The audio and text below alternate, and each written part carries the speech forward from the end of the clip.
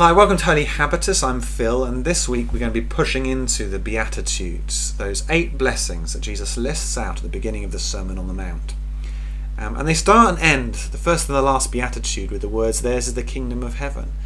These are blessings for those to whom the kingdom is to be given. So we need to pay close attention to them. And I think there's 4 blessings in and 4 blessings out. The first 4, I think, have to do with those who have an inner lack or need or emptiness that causes them to draw on the resources of God in a way they wouldn't if they didn't have that inner vacuum. That vacuum inside causes them to gasp in God and be filled with His breath, His life, His Spirit. And the last 4 have to do with breathing out the life of God into the world. Blessed are the peacemakers, those who show mercy, etc. Those who engage or act as agents of kingdom transformation, and the blessing of God rests on them as well.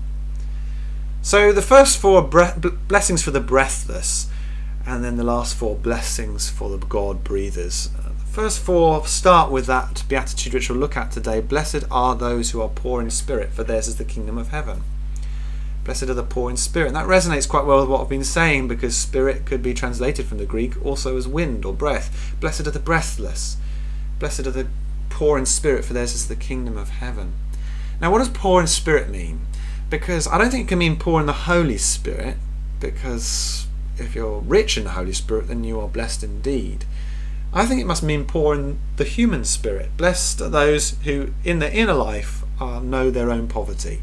There's a wonderful paraphrase of these verses. Blessed are those who know their need of God, who are inwardly poor, and that causes them to draw on the resources of God in a way that those who are rich and snug and smug in their spiritual life don't or can't draw on the resources of God. Jesus tells a parable, doesn't he, of the Pharisee in the temple who prays to God and says, "Thank you, Lord, that I fast twice a week and I give away 1/10 of all I earn. Thank you that I'm not like that loser over there."